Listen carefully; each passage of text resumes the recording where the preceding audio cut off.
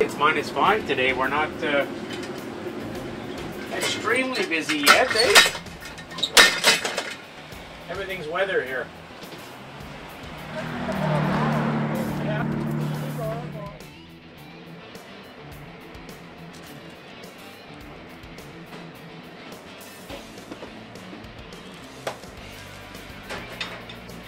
I've seen many fun poutine. I've seen the one that are really delicious but can be frightening at first. One with bacon, bologna, ground meat, sausages all in one.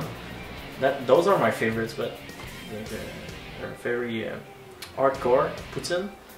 It started as fries, gravy and cheese, and then people take it and they make it the most outrageous meal possible, you know, adding like peppercorn or olives, and anything goes in the poutine. So there's like a competition who will make the most outrageous poutine, and that I think is part of the thing that is fun and lovable about poutine. It's so unpretentious. Why lobster poutine? Why not? You know, it's part of being down east. It's a big Canadian favorite, and we're taking poutine, which is a classic Canadian fast food, and kicking it up a notch.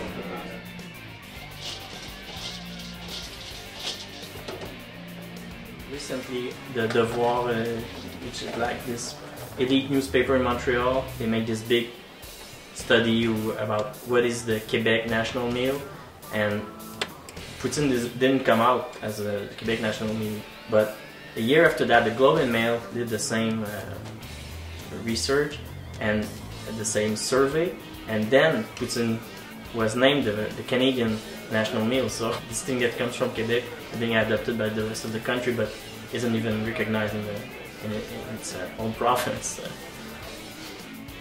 Poutine is a messy thing as a meal, but also as a cultural item.